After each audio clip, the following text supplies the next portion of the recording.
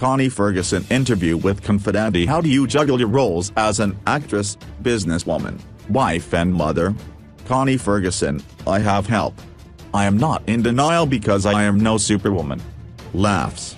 Namibian women are faced with so many challenges.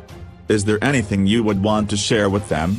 Connie Ferguson, realize your beauty from the soul and never let anyone take that away from you. Be true to yourself. You are not alone, be strong and continue fighting. Who are your role models? Connie Ferguson, my mother, before anyone else.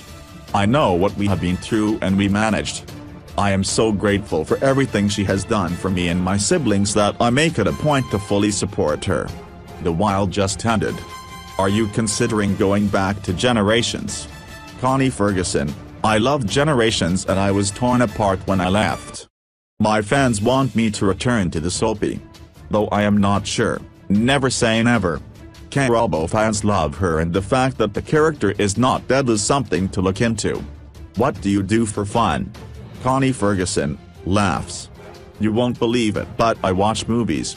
My husband, the children and I are obsessed about TV series.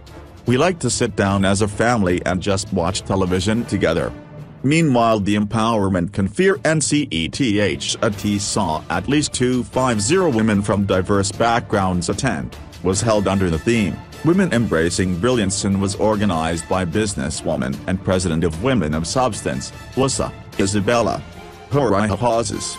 The conference saw other South African experts, entrepreneur, Robin Wheeler, high-altitude mountaineer, Dish Handesel and motivational speaker, Dr. John Bain, tackle personal, corporate and economic challenges faced by women and share developing personal values, financial know-how and career coaching.